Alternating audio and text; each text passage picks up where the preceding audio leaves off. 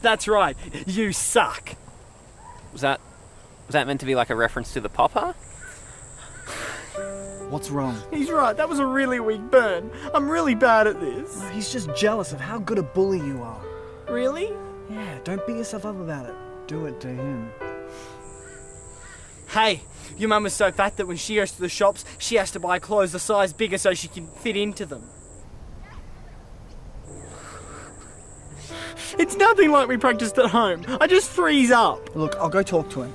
No, that's embarrassing. No, I just want what's best for you.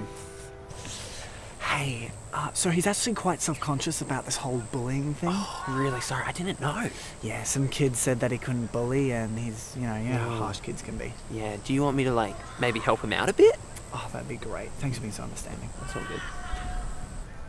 Hey, has anyone noticed I'm wearing a new hat today? Haha, I bet you want your hat back, don't you? Yes, please give me my hat back, you big bully. Look who's wearing the hat now. It's the hat man. Oh, you're such a good bully. Do you want some of my lunch money? No, I want all of it. You're the best bully around. Best bully. Told ya.